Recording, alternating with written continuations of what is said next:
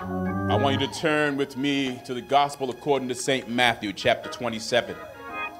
It is our custom in our church to stand for the reading of God's word. And so I see no reason why we should break with that custom on today. It's been the last time we'll ask you to stand until it's time for you to go. But for just these few moments while we read the infallible word of God, I want you to stand for the reading of God's word. Y'all feel good? Y'all feel all right? All right, let's do it. Matthew chapter 27, beginning at verse 15. I hear pages turning. That's so encouraging. You know, everybody uses their electronic devices now, but to hear pages turn, that's old school. That means some folks still believe in their old school. Pull out your Bible. Y'all remember you used to have your Bible would have colored notes and stuff that God would be telling you things. You have notes to yourself. Amen. Handling the scriptures, handling the word of God. Some of y'all be in trouble if your devices go down. Child, you couldn't find John 3:16. Amen. The Gospel according to St. Matthew, chapter 27. I'm going to be reading out of ESV, the English Standard Version of the Bible. It may look a little bit different from yours if you're using King James or some other version, but I wanted to use this so that we wouldn't have to trip over those King's English as we're trying to grasp a thought here. Now, at the feast, the governor was accustomed to release for the crowd any one prisoner whom they wanted. And they had then a notorious prisoner called Barabbas. So when they had gathered, Pilate said to them, "Whom do you want me to release for you? Barabbas or Jesus, who is called Christ?" Drop down to verse 20. Now, the chief priests and the elders, they persuaded the crowd to ask for Barabbas. It's always your own people, ain't it? It's always your own people. Now, the chief priests and the elders, they persuaded the crowd to ask for Barabbas and destroy Jesus. The governor again said to them, now I'm giving you a chance to get out of this. The governor again said to them, "Which of the two do you want me to release for you?" And they said again, "Barabbas." So Pilate said to them, "Then what shall I do with Jesus, who is called Christ?" And they all said, "Let him be crucified." I want to drop back to that part from 21st verse where the governor asked them, "Which of the two do you want me to release for you?" And they said, "Release to us Barabbas." And I want to use for a simple subject this morning, trading places. Trading places. Father, bless your word on today. Speak to us. Remind us. Inspire us of all the sacrifices that you have made so that we could even stand in this moment. Show up in this place today. I step back. I step back, Lord, and ask you to step up in this moment, so that we may be edified through the preaching of your word. In Jesus' name, amen. I might need a little bit of help on the monitors here if you can. I want you to do trading place. You could view the death of Christ from a lot of different angles, but this morning I want to view the death of Christ from the perspective of Barabbas, the man that they chose to release in Jesus' stead, because in a lot of ways, Charlene, I can relate to him and his dilemma. Let me explain. When I was a kid, I had one of those curious natures, which is a nice way of saying I was always into something. I was always into something I shouldn't be doing. I like pushing the envelope. I like breaking the rules. Yeah, curious nature. And so because I always got into a lot of trouble. And see, you have to understand that back then, y'all young folks don't know nothing about this, but back then, our parents didn't believe in gentle parenting. Not like they do today. They didn't believe in gentle parenting. It wasn't like, little Derick, sit down in the corner, and I want you to think about what you did. And I want you to contemplate why you chose the decision that you made, and then we'll come back and discuss it later. No. No, my mother believed in whoopings. Huh? She believed in whoopings. Now let me argue her in defense. She was a single parent. Amen. She was a custodial parent. She was a single mom. She raised 2 kids, right? And she knew if she didn't catch me early and get a grip on me, she knew if she didn't teach me the consequences of bad decisions, that she could be raising a menace to society. So early, she put the fear of God down in me, or at least the fear of my mother.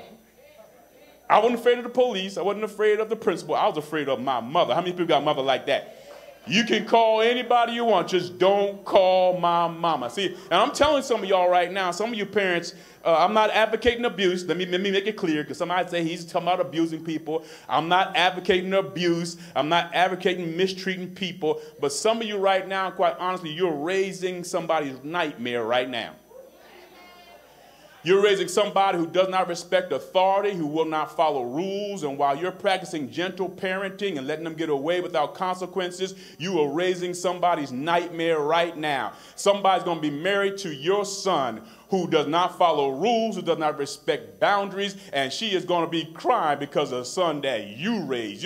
You're raising somebody's raising a daughter right now is going to be somebody's nightmare. You're raising people that don't respect authority. You're raising people who don't respect leadership on no level, whether it be leadership for government, leadership in school, leadership at home, leadership at church. They have no respect, but my mama didn't play that. She didn't play that. She believed in whooping. Listen, my mom put the fear of God in me so strongly that even as a grown man, I never talked back to my mother. I never disrespected her. I never cussed her. I, bless God, never raised my hand to her. I never stomped out the room and slammed the door while my mama was talking. Even as a grown man, but the way I responded to her was always yes, ma'am, and no, ma'am. Because when I was 2 feet tall, she put the fear of God in me. She taught me respect. She taught me there are consequences to bad decisions, because she knew one day I'd be a grown man, and some of y'all, you waiting too late to straighten the kid out. I'm not going to bother because it ain't Mother's Day. Y'all getting tight up in here. My mother was so bad, Lee, she didn't have to call my father. She didn't have to call my father. She didn't have to call my uncle. She didn't have to call no police. She didn't have to call nobody, because if I got in trouble, my mother would handle it. Y'all ain't got no mother like that. My mother would handle it. Listen, if I got in trouble, there was consequences and there was repercussions. You heard what I said? There was punishment, and it would be swift and severe. It wasn't no wait till your daddy get here. It wasn't like, let me call my uncle over here. No, baby, she would handle her business, and I would be in trouble. So I had a lot of times when my mama had to handle me because I had a penchant, Connie, for getting in trouble. But you know what? Parents aren't perfect. They ain't perfect. They ain't perfect. And so, to be honest with you, occasionally, I would get punished for something that I didn't do. And here's how. Here's how. Because I had cousins and I had friends who were just as mischievous as I was. Yeah, they were just as bad as I was. And we would all run together, Jill, and we would all get in trouble together. And the only problem is that if something got broken, for example, if a lamp got broken or a window got broken, it was hard to determine who was responsible. Because we were all together. And we're not sure who broke the lamp. We're not sure who busted the window. We don't know who did it. And so because we couldn't determine or differentiate out of a group of boys who did the crime, guess what? We all. Y'all not talking to me this morning. Y'all woke. We all got in trouble. Even if I didn't actually do it, I was punished as if I did. I was guilty by association.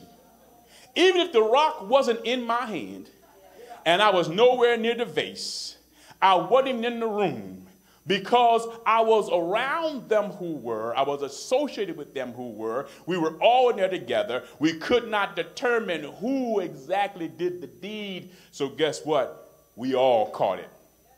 Now let me say something to you. Now, I don't like taking punishment for stuff I didn't do. And see, it's one thing to be punished for something I actually did. You know what I'm saying? If you do the crime, you have to do the time. But it hits different when you're accused and you're punished for something that you didn't do. Are y'all out there? Can y'all hear me? Are these mics on good? It hits differently when you're accused for something that you didn't do. It has a different sting to it. Because after all, in order for you to receive any kind of mercy, you have to at least show remorse, right? You know, every once in a while you go crying to mama and say, Mama, please, Mama, please. And if you did something wrong, sometimes, Carmen, if you showed some remorse for something that you did, if you broke the window and you got caught, if you show a little bit of remorse for it, sometimes people would give you mercy to let you off. You follow what I'm saying? But for me, I'm one of them indignant individuals that I don't mind taking a licking for something I did, but I got a hard time taking a licking for something I didn't do. Is there something in me that stands up that said this is foul, this is injustice, and how do you express remorse for something that you never did? That's why organizations like the Innocence Project are so important, because they advocate for individuals who've been incarcerated or on death row who are innocent. In this United States, almost 5%, or 1 out of 20 people, are wrongfully convicted or on death row for a crime that they, get this, did not commit. And because they either couldn't afford, nor could they get good legal representation, someone to represent them or prove them innocent, to plead their case, they may be accused, convicted, and executed for a crime that they did not commit. Isn't that something?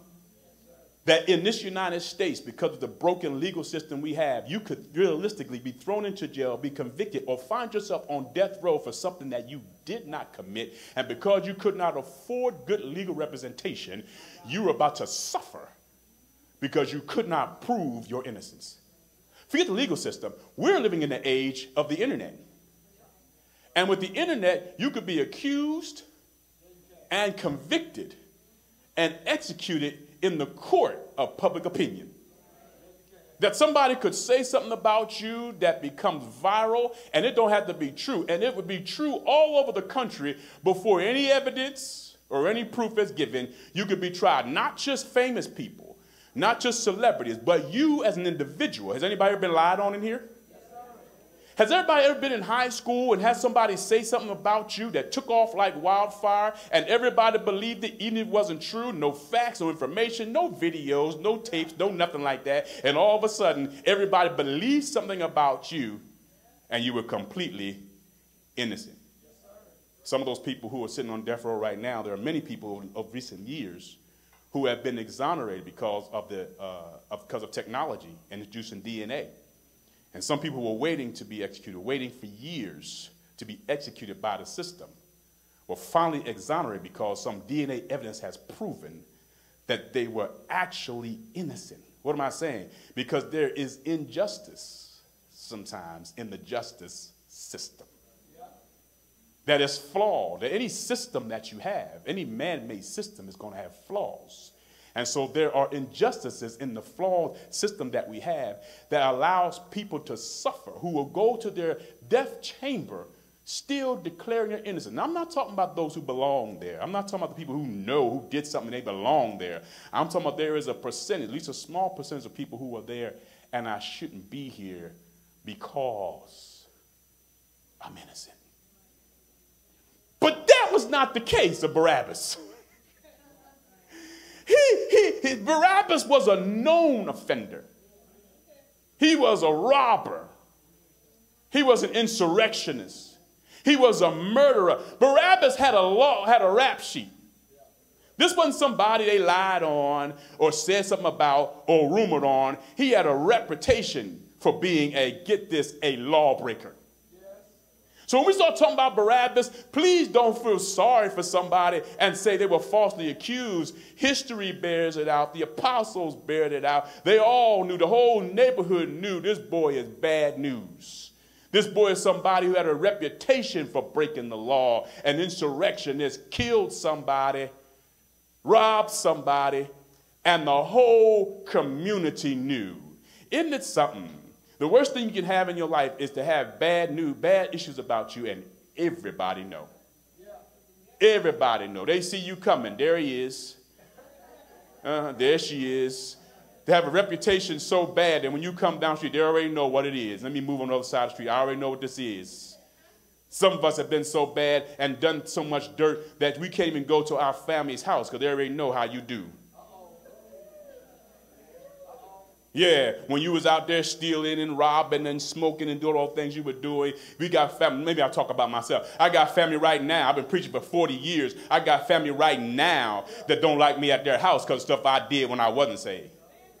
Y'all act like I'm the only one up in here that know what I'm even talking about. So Barabbas had a reputation, y'all. He had a rap sheet who just happened to be brought out the day that Jesus was being tried. Look at God.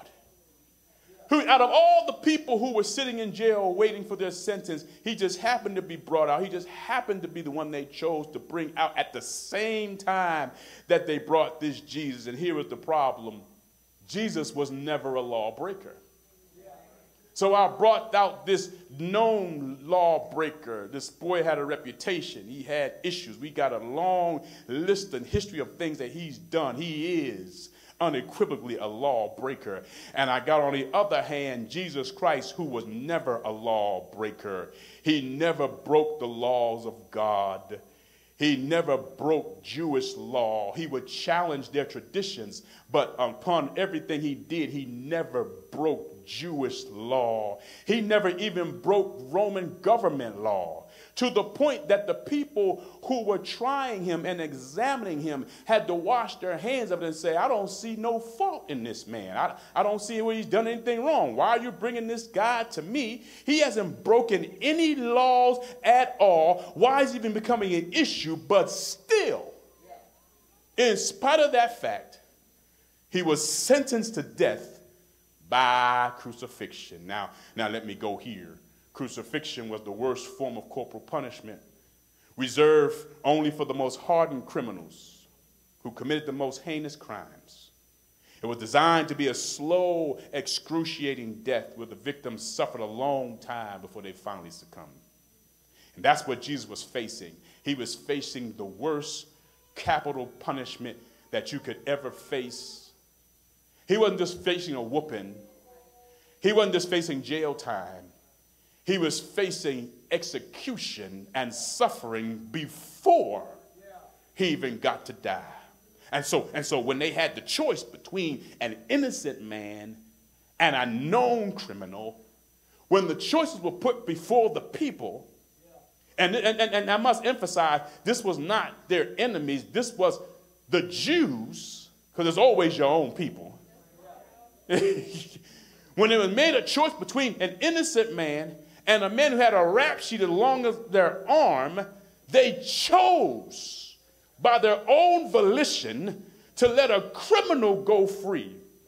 They were more comfortable with a known criminal being released back into the community, that Jesus was more of a threat to them than a known criminal who had a reputation for killing folk. And when the choice was asked to them and they began to rub their chin, it was easy for them to make the decision. We want Barabbas. Yeah. They tried to let him out of it, Charlene, and say, well, listen, I'm going to ask you one more time because maybe you didn't hear me right. Maybe this mic wasn't on. Do you want a murderer, a robber, a liar, an insurrectionist to be released back into your community to endanger your children and your livelihood and your families? Or do you want Jesus, this innocent man, to be released? And the Bible says, and they all said, we want Barabbas. And so they chose to let a criminal go free, released from all charges, while an innocent man was sentenced to die. Now today, I want to look at this from the perspective of Barabbas. That's why I painted that picture for you. Because I want you to picture yourself being Barabbas. Because here's a prophetic picture of each of us, whether you believe it or not. Because he committed crimes that were worthy of death. He committed crimes. There was no doubt he did the things he did. But because someone else was chosen to take his place that day, he was given the most valuable gift a man could be given, a second chance. Y'all not happy about that? The most valuable gift that anybody in this room can be given is a second chance. And maybe I'm talking to the wrong crowd. Maybe I'm talking to the do-good folks in here. Maybe I'm talking to the people in here who's always done good and always did right. But I wonder if there's anybody in here who's been like me and did some dirt. I'm talking to the people in here who know that, see, y'all dressed up today. It's Easter. You got your fancy suits on, your fancy dresses, and your hair is all done. Your mother so-and-so, and your deacon so-and-so. But I want to talk to some people in here who've done some dirt, who've done some mess. I'm not talking to people who ain't never smoked, ain't never lied, ain't never committed fornication. I'm not talking to the people in here who've never been a homosexual, never been somebody who stole or robbed or went to jail. I'm talking to some real people in here who've done some stuff, not just stuff we knew, but stuff we didn't know. I'm talking to people in here who can be honest and say, I have done some things. Maybe I didn't do as bad as you did, but there's enough stuff I did. There's enough stuff I did that, I'm glad we're living in an age, you know, I mean, see, we grew up in a time where they didn't have the internet. And they didn't have cameras on everything. And one of my brothers was talking about he had a camera on his eyeglasses. So he said, while I'm standing here talking to you, I can be recording you with my eyeglasses on. See, we live in that age now. But see, back when I was coming up, they didn't have those kind of cameras. And so you could almost get away with anything back then. And nobody knew it. Nobody saw it, y'all. But some of us in here who are being deep now, if we had a camera on you back then, you'd have to tip out of here with one finger, y'all. Listen. They were talking about this documentary called Freaknik coming out on Hulu. And all the parents back in that day was talking about, Lord, I hope I'm not on that video. My daughter called me and said, Daddy, was you at Freaknik? I said, no, baby, I wasn't at Freaknik. I'm helping y'all young people out. Your parents wasn't as such a much as they are now. They was wild back in the day, too. They did some stuff. See, they sit there looking like the Rock of Gibraltar now, but they were doing some stuff, dude. They were doing some stuff that they would take your head off for now. Don't let them fool you. Don't let them pumps, don't let them on red bottoms fool you. Don't let them fancy suits fool you. We did some. How many folks here can be honest and say, I did some stuff I don't want to be brought up. I did some stuff I don't want to talk about. I did some stuff I don't want to be dead. And the greatest thing that God can give you, my beloved, is a second chance. The greatest thing that God can give, the greatest gift he can give you is a second chance. When you think about all the things that you did and all the things that should have happened, you shouldn't be looking as good as you do right now. You shouldn't have even made it. You shouldn't have even survived it. That's why I don't understand why y'all sitting there looking at me on Resurrection Sunday like you watching a movie instead of giving God praise for giving you a second chance. And if there anybody in here that God has given a second chance and a third chance and a fourth chance, would you give God praise if he did it? You ain't shouting good enough for me. Some of y'all done been on drugs and God brought you. I wish you would sit there and act like you're not going to give God a praise. Some of y'all were walking the street. Some of y'all were homeless. Some of y'all couldn't figure out how you were going to keep your life together, but God gave you a second chance. Slap somebody and say, you're looking at a second chance. Looking at a second chance. This preacher that you're listening to is somebody God has given a second chance. I want to talk to some real people in here who be given second chances, third chances, fourth and fifth chances. I want to talk to some people in here who've done some stuff since you've been saved. Huh? Yeah, look right this way. You did some stuff since you've been saved, and God covered for you. You did some, see, everything they said about you wasn't a lie. I'm going to go right there. Some of the stuff they said was a lie, but everything they said about you wasn't exactly a lie. There was a little bit of truth in the stuff they were saying, but God still gave you a second chance. Gave you a chance to pick it up, to clean it up, to fix it. Y'all ain't happy enough for me. A second chance to fix it up, clean it up. Kept you, blessed you anyway. So here's my rub here, because you always have a rub. Here's my rub here. I don't know where Barabbas was when they were killing Jesus. The Bible doesn't say. I don't know where. When they were dragging Jesus from judgment hall to judgment hall. When they were whipping him like a dog. When they were beating him beyond recognition. When they forced him to carry a cross up the hill of Golgotha that he would soon be executed on, while they pierced his hands and his feet with nails, while he was caused to stand up to hang on a cross and die and suffer for hours. I wonder where Barabbas was. I wonder if Barabbas watched this whole thing play out. Watched them snatch him out of the hall. Watched them beat him into oblivion. I wonder if he was standing nearby when he was crying out to his father, "Why have thou forsaken me?" I wonder if he stood close by within earshot when he was saying, "Father, forgive them, for they know not what they do." I wonder how close Barabbas was to hear his weeping mother crying and wailing as they crucified his son.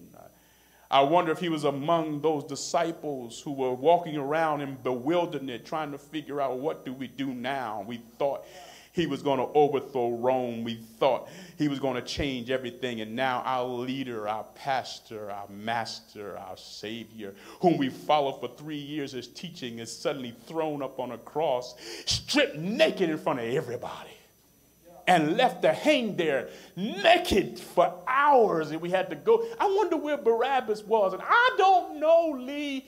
I don't know. But if I were Barabbas and I saw this scene play out in front of me, and I saw the agony and the pain and the torture, I would have been thinking, it should have been me. If I were to witness all the things that were happening to him, hearing the whips and smelling the blood and the crowd that he was going through, I would have had to, and just a few moments, I was just a decision away. I was a decision away from suffering the same fate. That there was a choice that could have been made, and they chose him instead of choosing me. I would have been thinking, it should have been me. That I was the murderer, and I was the lawbreaker, and I was the one who deserved it, but yet he got the punishment. I would have been thinking, I should have been dragged through the streets like a dog.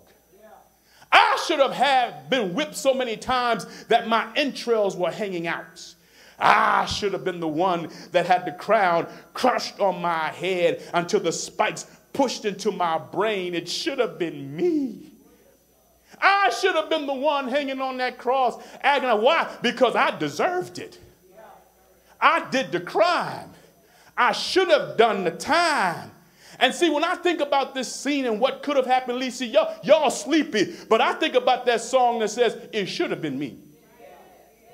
Outdoors with no food and no clothes. This is why I don't understand why this place is not celebratory. Because when you think about the fact that it should have been you, that all the things that could have happened to you, that God didn't let it be. Is there anybody in here that can give God 30 seconds for the things that could have, that should have, that would have happened to you? Oh my God.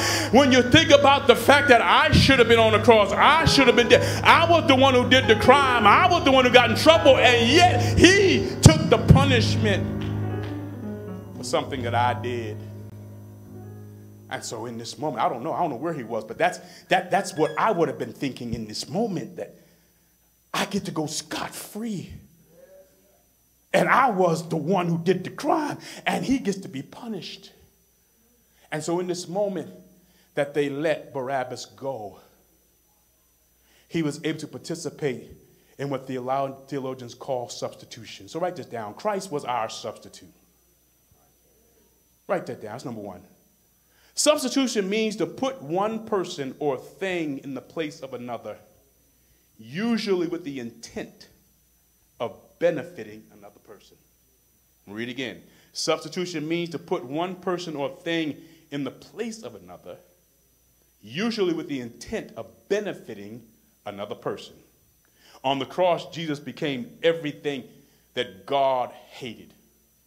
He became sin, the Bible says in 2 Corinthians, that he made him to become sin who knew no sin on, get this, on our behalf, so that we might be made the righteousness of God in him.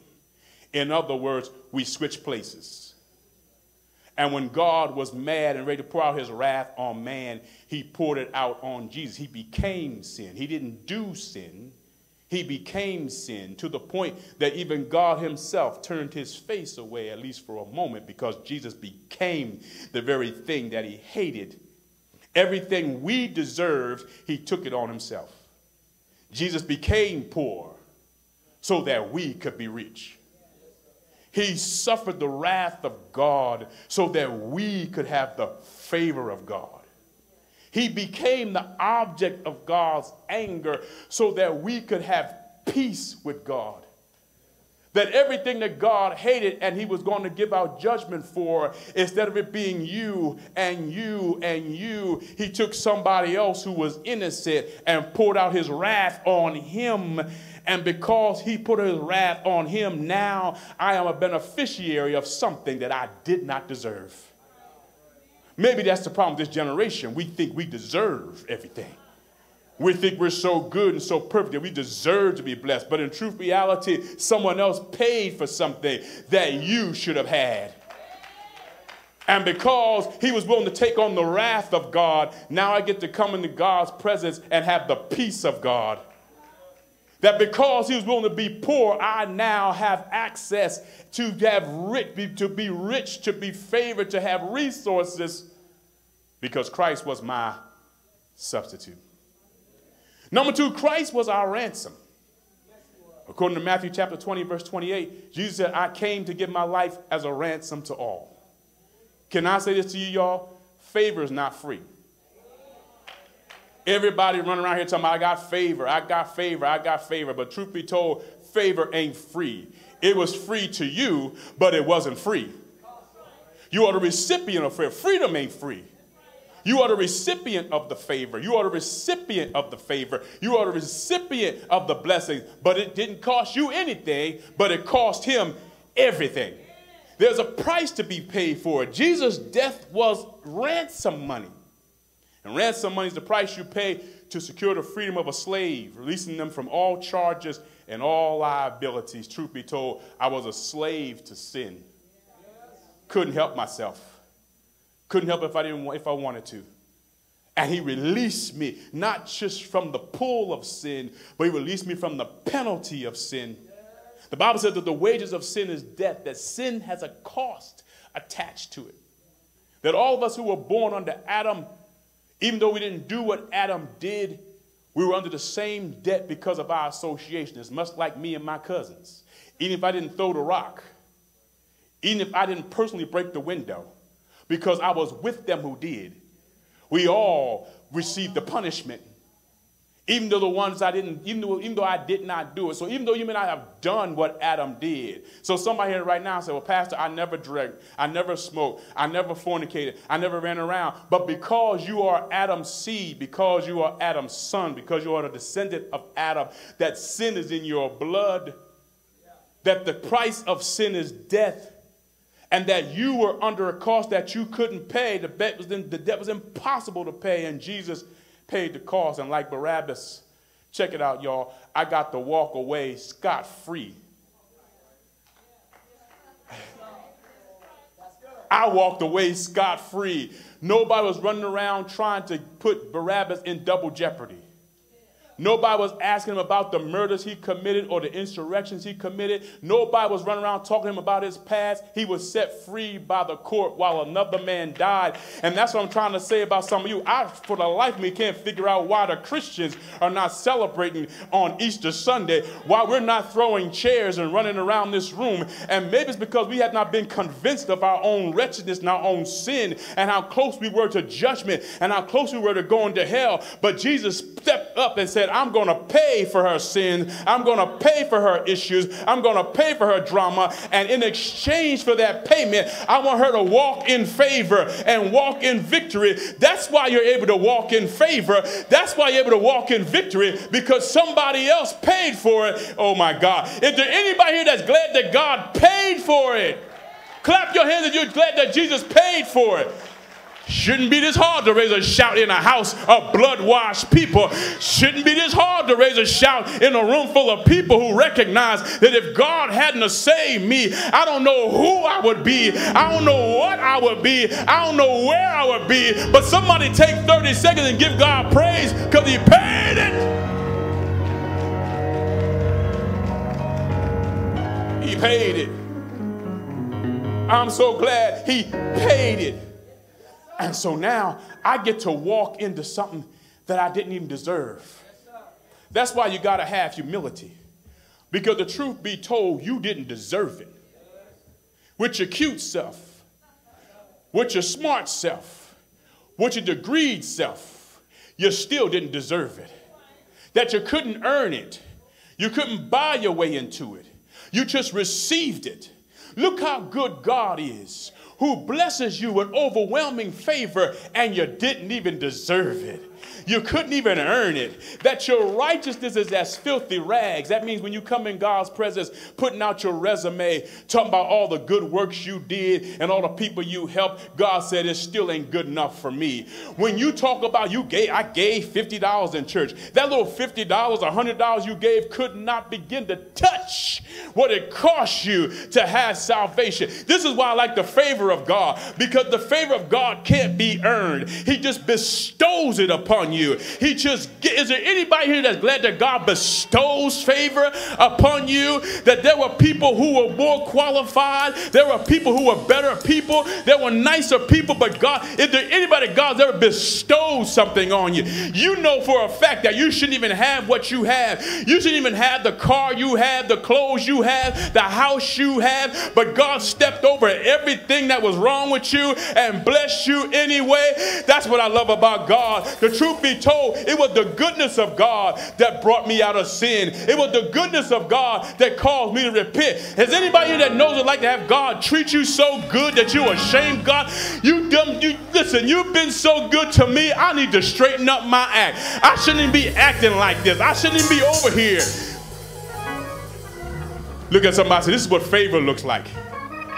This is what favor looks like. You trying to check my resume and Google search me and find out what kind of dirt I've done, but this is what favor looks like. Point at yourself. This is what favor looks like. This looks like this. When you had stuff wrong, when you've been caught red-handed, when everybody knows your business, when your friends know your business, and bless God, your family know all your business, but God still blessed you anyway. Is there anybody in here that God has blessed you?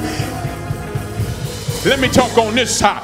Is there anybody over here who's glad that God blessed you anyway? I was smoking reefer, but he gave me a job anyway. I was high as a kite, but he blessed me anyway. I just stepped out of somebody's bed that I shouldn't have been in, but God is so good. He didn't judge me. He blessed me anyway. Would you take 30 seconds and praise God for blessing you, y'all? Y'all sit there, sit there, sit there, sit there.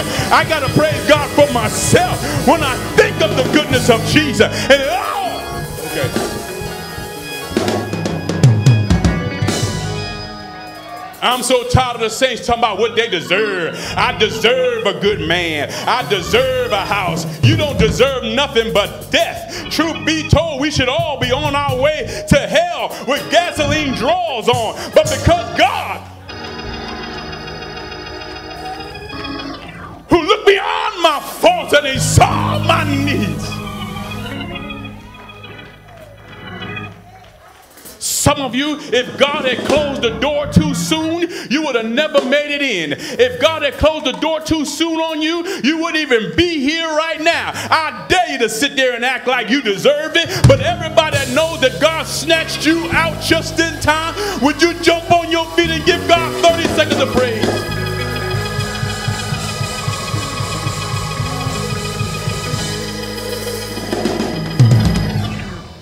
Listen, Leah, when I was doing my dirt, I used to always pray, God, I hope you don't come tonight. Let's see how many people know what I'm talking about. I'd be high as a kite driving home, say, Lord, I just hope Jesus don't come tonight. Crawling out somebody's bed, I hope, Jesus, I hope you don't come tonight. Doing so. See, y'all there going.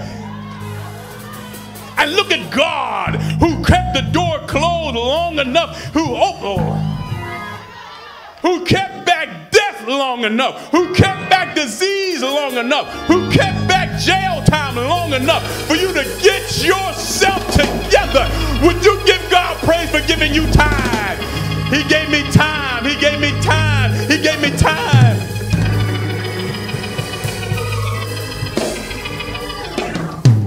Oh, I thank God for giving me time. I thank God for giving me time to get myself together. I thank God for giving me time to come out of it. I thank God for giving me time to grow up and get my head together. I thank God that they didn't lock me up for life. I thank God that I didn't contract something that they can't get off me. I thank God that they didn't bash my head in. I thank God that the car wreck didn't kill me. I thank God, y'all not going to thank God in here. I thank God that He gave me time. He gave me time. He gave me time. If God didn't give me time, I would have never got it together.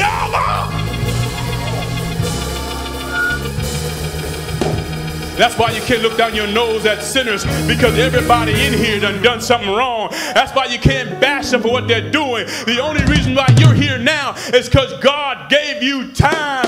And pray God, give them time. How many here are praying right now, Lord, save my son before it's too late. Save my daughter before it's too late. Save my husband before it's too late. Save my son before it's too late. And look at God, who looks past all your dirt and give you time. How many times have I sat in a church service looking at my watch and couldn't wait to get back to my drugs, couldn't wait to get back to my reefer, couldn't wait to get back to that woman, couldn't wait to get back to my dirt. And even while I was sitting here, God was giving me time. Giving you time. How many people thank God for time? Thank you for time. Thank you for time. I shouldn't have even been there. I shouldn't have even been in the room, but God gave me time. Oh, y'all thought I was talking about sinners. I'm talking about saints. I'm talking about elder so-and-so and mother so-and-so and so-and-so singing in the choir and so-and-so playing the instrument. I'm talking about God giving you time. Thank God for giving me grace. Somebody shout grace. Grace didn't let the liar kill me. Grace didn't let the rumors destroy me. Grace didn't let them throw me in a hole and throw away the key. Would somebody give God 30 seconds for giving me grace? Oh, y'all get on my nerves. The saints get on my nerves. Don't let me start getting prophetic in here and start calling out your dirt and walk into a word of knowledge. You better give God a praise for giving you time. Oh, Lord. He gave me time. That's why I celebrate Resurrection Sunday. I couldn't wait to go to church. Because I've seen a time on a Sunday morning, I'd have just been getting up with a drunken stupor. That I'd be getting up with a headache. That I'd be getting up hungover, thrown up in somebody's toilet. But I'm in the house today. Somebody, you're not in somebody's jail today. Somebody in here, you're not in somebody's psych ward today. I'm so glad that God gave me time. If I don't get no new car, He gave me time. If I don't get no new house, He gave me time. If I don't get a husband, He gave me time. Time for what, Pastor? Time to get myself together. Time to get myself right. Time to repent. Time to come out of it. Time to get away from it. Time to give up on it. Would somebody give God 30 seconds for giving you time? Time.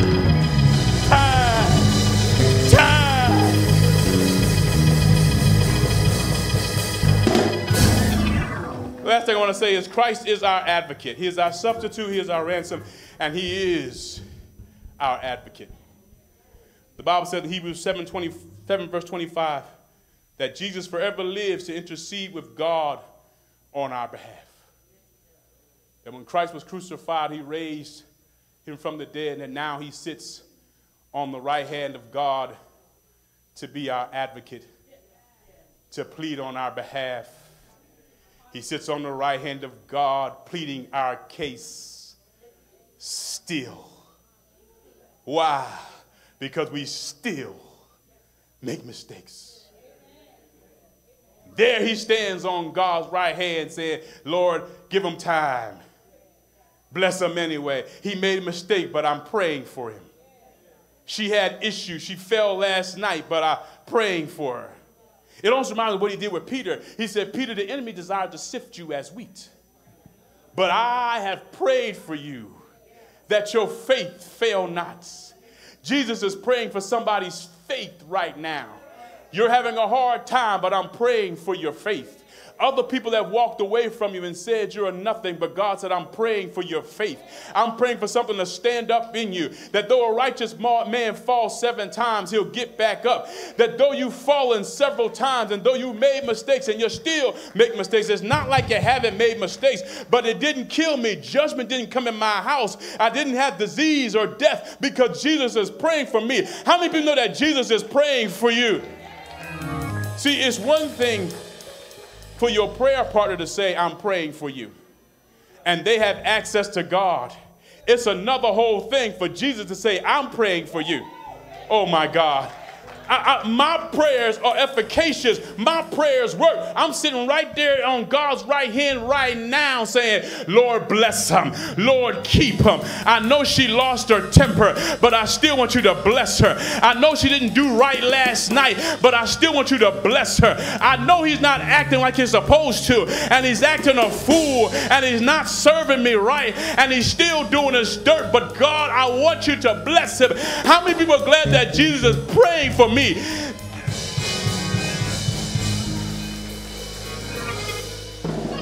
He's praying. He's praying for me. He's pleading my case like an attorney. Here's what's funny. You can have an attorney represent you, but they're never going to take your place. They could go to the court and argue and fight, but when them sentences are handed out, I've never seen a lawyer say, send me to jail instead of him. Execute me instead of him. But look at our advocate, who didn't just advocate for us, but stood in for us. Lord have mercy. Who didn't just argue for my defense, but became the person that should have gone to jail. Oh, Lord. And he took my place. And now he stands on the right hand of God to advocate for me. Is there anybody in here that needs God to pray for you? Oh, come on, somebody. I have moments of doubt and moments of fear and moments of worry and moments of stress, and I need God that if my friends get sleepy, Connie, and go to bed, that he's still praying for me. And that God hears his prayers on my behalf. On my behalf. So on this Resurrection Sunday, I just want to remind you of what God has done for you. Took your place, traded places with me. I took off my filthy rags. He took on my wrath. He took on my guilt. I took on his righteousness. That he was my ransom. He paid a price for me that I couldn't begin to pay. And he still lives now as my advocate. Been saved 40 years. Been preaching 30. And still in all that time, I can think of all the places where I took wrong turns and made mistakes and did dumb stuff. In a lot of ways, Charlene, I'm still that little boy my mama had to straighten out because I had a curious nature. And the times I got myself into things that I knew I shouldn't have gotten into. And the times the enemy set traps for me. traps, snares for me. For the times he blocked me in a corner, Adrian, and said you would never get out. But because somebody prayed for me. Because Jesus prayed for me. I came out of it. When Jesus was dying on the cross, he had you on his mind. The Bible says he endured the cross. He put up with it. He took it. He stayed there for hours. Could have called angels to come down and get him off, but he didn't. Because if Jesus had come down off that cross, you would still be bound. You would still be an alcoholic. You would still be a prostitute. You would still be lost and had no destiny. If he had come down off that cross, I know you're proud of your degree, but you don't even realize that the intelligentsia that you have is because he had you on his mind. Hito Shama. Horashaya. That though things are not as good as I like them to be, they're not as bad as they could have been. So you thank God for the things that you saw, that he rescued you out of. But what I'm learning to thank God for is for the things I didn't see. For the stuff that could have happened to me, for the stuff that should have happened to me. For the things that could have gone wrong. I made a left instead of a right, but if I just made a wrong turn, I wouldn't even be here today. That if God didn't shut off the enemy and cut him off at the pass, that I wouldn't even be here. For me to have the luxury to get dressed up and come in here and chew gum in the service is a luxury that I didn't even know I had, because I didn't know all the things the enemy had planned for me. You should have saw the things that the devil had planned for you. Planned for you. From the moment you hit this planet, the enemy had plans to destroy you. Do you not know that the prison system is making plans for kids as young as 2nd and 3rd grade? That in your 2nd and 3rd grade, that they're making plans, they're building prisons with kids who are in the 2nd grade. They're making plans for you.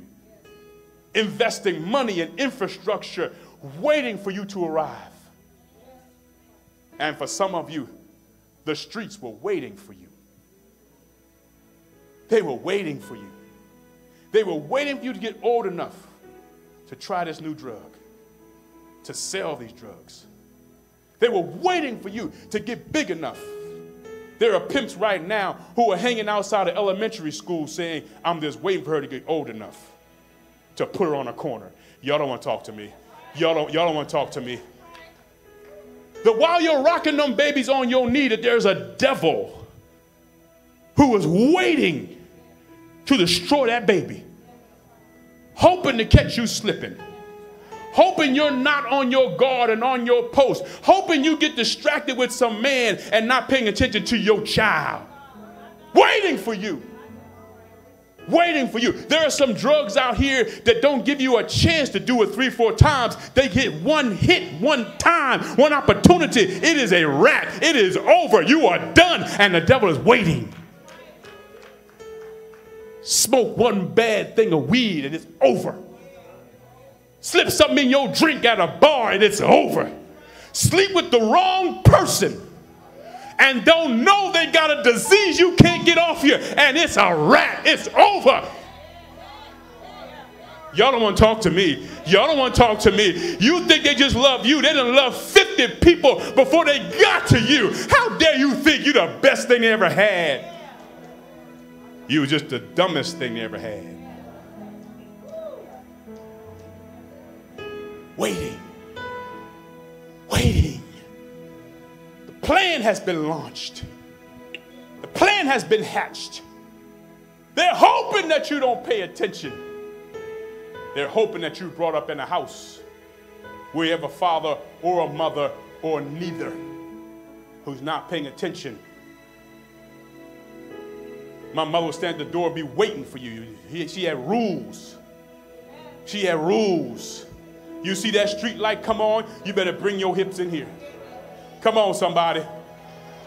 My mother had rules. It was when I got older, 11 o'clock, you better be in this house because the doors will be locked. And if you're not here at 11 o'clock, baby, listen, and you better not leave this porch. She wasn't being mean. She was trying to protect me. She knew what the streets were. She knew what was out there. She knew, and I did get into some stuff, but it wasn't nowhere as bad as I could have been into because there was something in my mind that said, child, I got to go home.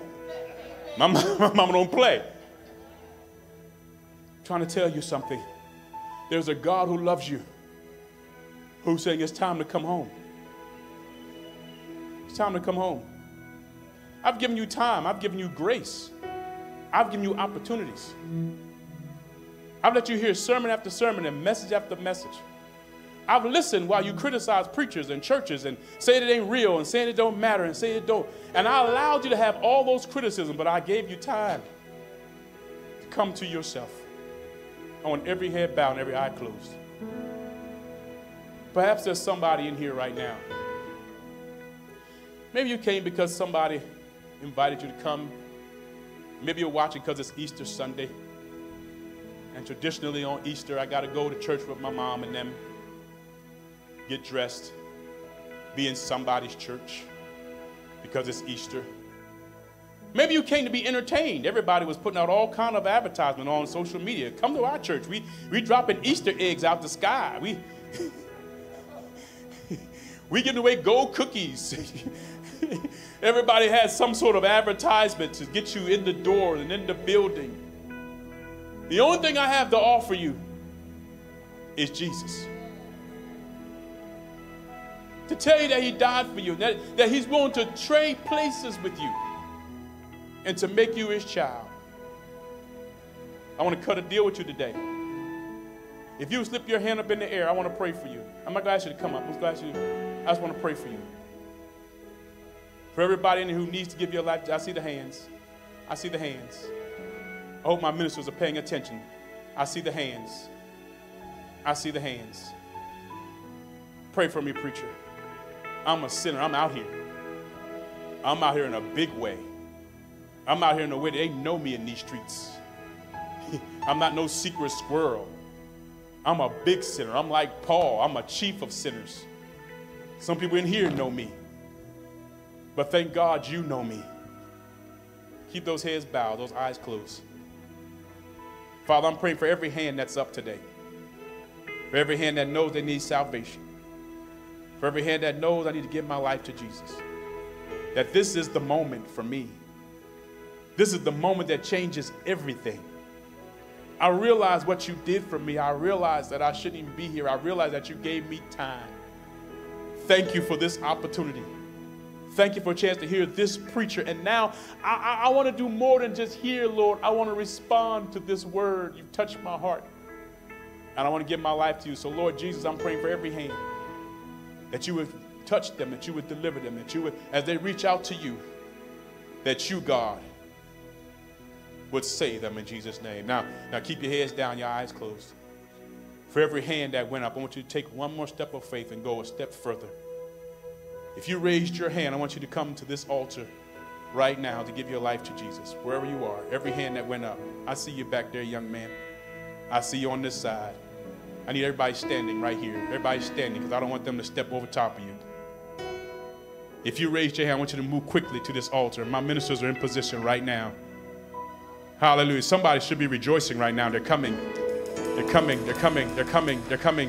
They're coming. I need every minister on this altar because they're coming.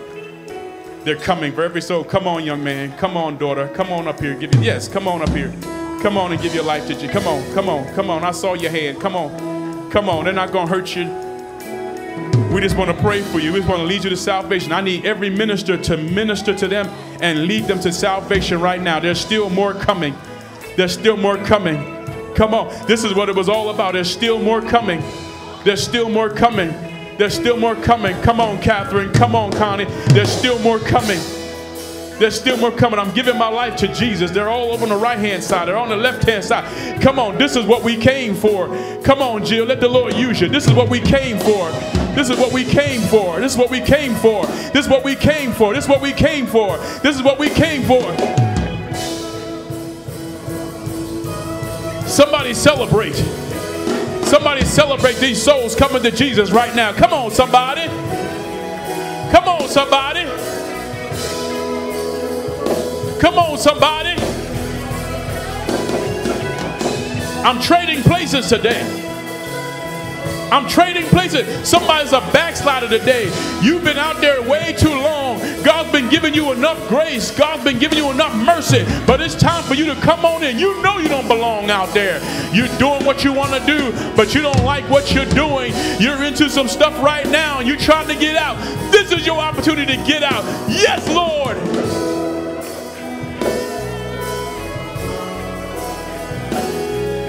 Hallelujah. Thank you for taking my place. Thank you for taking my place, Jesus. Thank you for giving me a chance. Thank you for getting me out of trouble. Thank you for taking the taste out of my mouth. Thank you for saving my family. Thank you for breaking the yoke right now in the name of Jesus. I wish I had some praying people in here. I wish I had some praying people in here. I wish I had some participators and not just some spectators. Hallelujah. Hallelujah. Hallelujah. Hallelujah. You ought to be glad. I need some saints to be glad this was you one time. This was you one time. Somebody's son getting saved. Somebody's daughter getting saved. Somebody's family getting delivered. In the name of Jesus. In the name of Jesus. From the top of his head to the sole of his feet. Break every chain and break every fetter. Loose the power. In the name of Jesus. Hallelujah. Hallelujah. Hallelujah. Somebody that's glad about what God is doing, give him praise right here. Somebody that's glad about what God is doing, give him praise right here.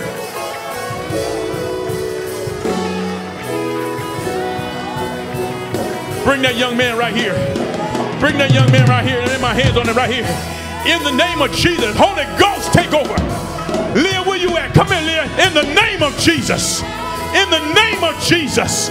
I break every chain and I break every fella. Loose the bound. Break it. Break it. Break it. Break it. Break it. I command it to be broken. I command it to be broken. Loose your hold, devil. Loose your hold. Loose your hold. I wish I had some praying saints in here. These young people are getting free. I wish I had some praying.